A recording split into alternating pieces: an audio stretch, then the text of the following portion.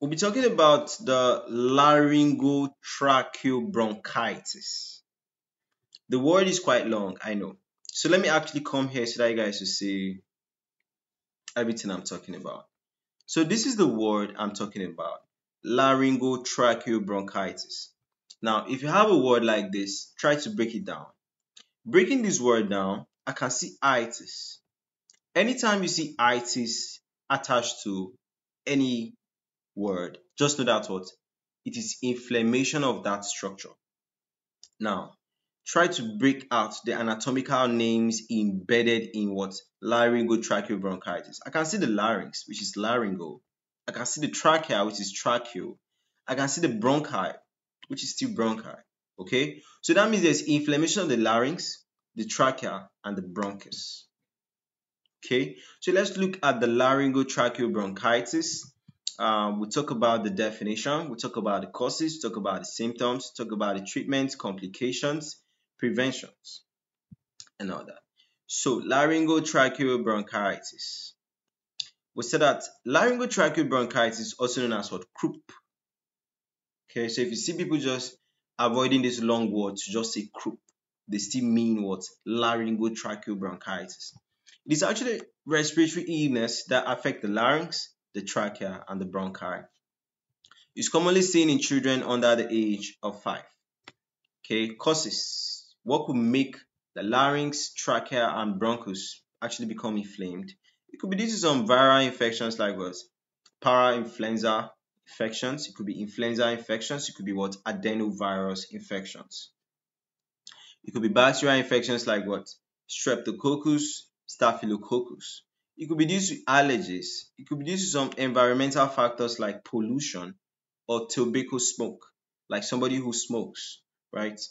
Then symptoms. If the larynx is affected, the larynx is not here. Let me see it. If the larynx is affected, the trachea is affected. Okay, that's croup, right? How will the patient present? The patient will be having a hoarseness of voice. That's because of what? The involvement of the larynx, because the larynx is the voice box. The larynx is the reason how my larynx is made, is the reason why I'm talking with a bass voice. Do you understand?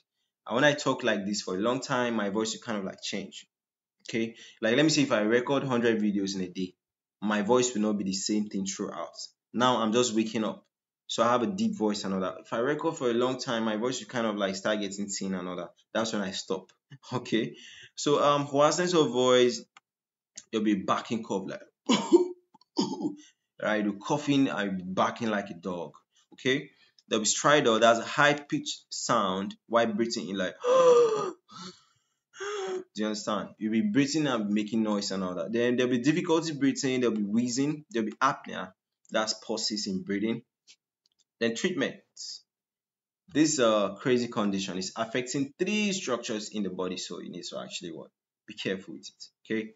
So supportive care could include just ask the person to rest and rehydrate themselves.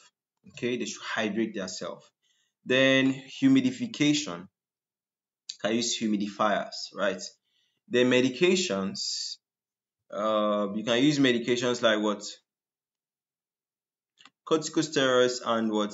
Epinephrine for severe cases. Then you can also use antibiotics if the bacterial infection is what? Suspected, right? Then oxygen therapy is also what? Can be used if necessary. Then complications right now, it could lead to respiratory failure. It could lead to what? Airway obstructions. It could lead to what? Pneumonia. It could lead to what? Bronchiolitis. Now, complications is more of like, okay, this disease condition, if I don't manage it quick or if left untreated, it results in some other adverse stuffs. Okay, so that's it. Then talking about prevention, of course, we said that the bulk of the causes is from infections. And infections is usually because of poor hygiene. So just practice a good hygiene to help you. Then if it is something that you are allergic to, that when you sense it, it will not cause all these problems, you just avoid it. Okay, so avoid the allergens or irritants. Then stay up to date on vaccinations. So if you're in an area where you are prone to being infected, you can be having your vaccinations and all that. Okay, then you manage allergies and asthma. Okay, so managing allergies like desensitization, so you desensitize. Okay, and if you suspect that somebody has what laryngotracheobronchitis, okay, they might explain, well, this is just from the symptoms. Okay, so that's it about laryngotracheobronchitis, also known as what Croup, also known as Croup. Okay, then we spoke about the causes, symptoms, treatment, and everything that you guys need to know.